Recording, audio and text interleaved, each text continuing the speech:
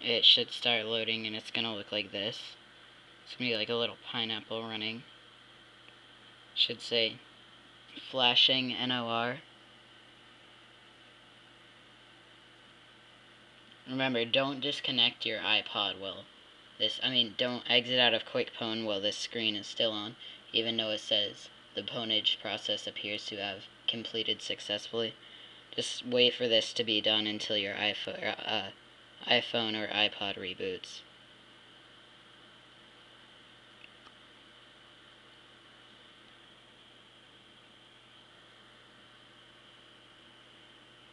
It's almost done.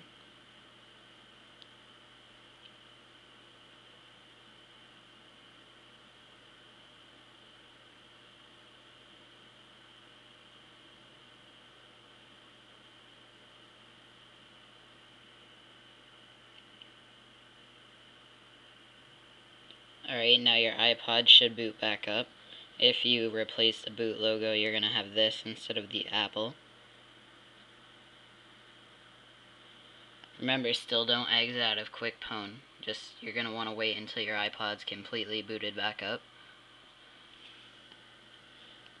My iPod has like a bunch of stuff on it, so it might take like a couple minutes. Well, not minutes, maybe a minute or two. Alright, so my computer's starting to recognize my iPod.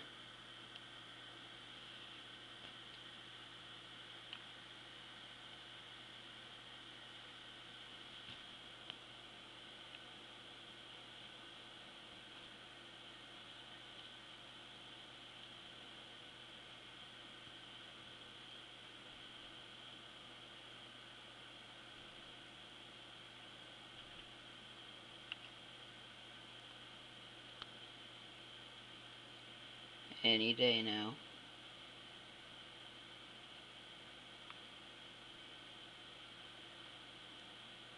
Alright, I'm gonna come back when my iPod's on.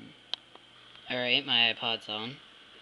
I'm going to cancel the sync. Now here it is. Also, if you had any like apps on it from before, they're not gonna go away. The only thing that will go away is if you got it previously jailbroken. Any jailbreak data will go away, but if you had like cracked IPAs or anything, those won't go away. See, like I had this game right here, Guitar Rock Tour. It still loads up fine and everything. Alright? Yep, well, you get the point.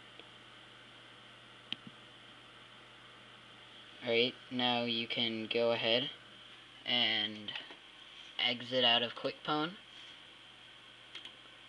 I'll show you that it's on 2.2. Hold on.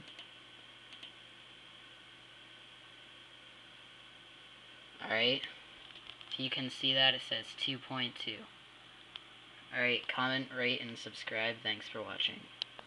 Oh, I almost forgot.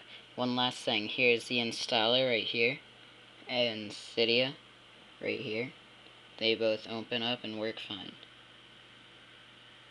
The first time you open up Cydia, it's going to restart your iPod because it's gotta like change all the configuration and everything of the jailbreak. Alright, thanks for watching.